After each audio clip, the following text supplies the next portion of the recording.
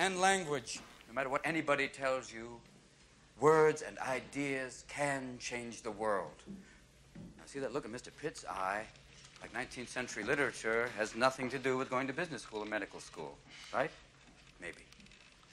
Mr. Hopkins, you may agree with him, thinking, yes, we should simply study our Mr. Pritchard and learn our rhyme and meter and go quietly about the business of achieving other ambitions. I have a little secret for you. Huddle up. Huddle up!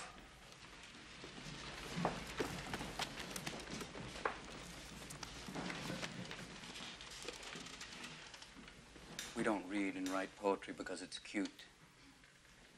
We read and write poetry because we are members of the human race. And the human race is filled with passion. And medicine, law, business, engineering, these are noble pursuits and necessary to sustain life. But poetry, beauty, romance, love, these are what we stay alive for. To quote from Whitman, "O me, O life of the questions of these recurring, of the endless trains of the faithless, of cities filled with the foolish, what good amid these, O me, O life?"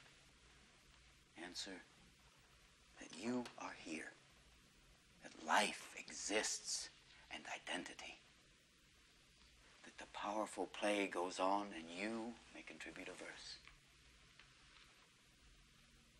The powerful play goes on and you may contribute a verse.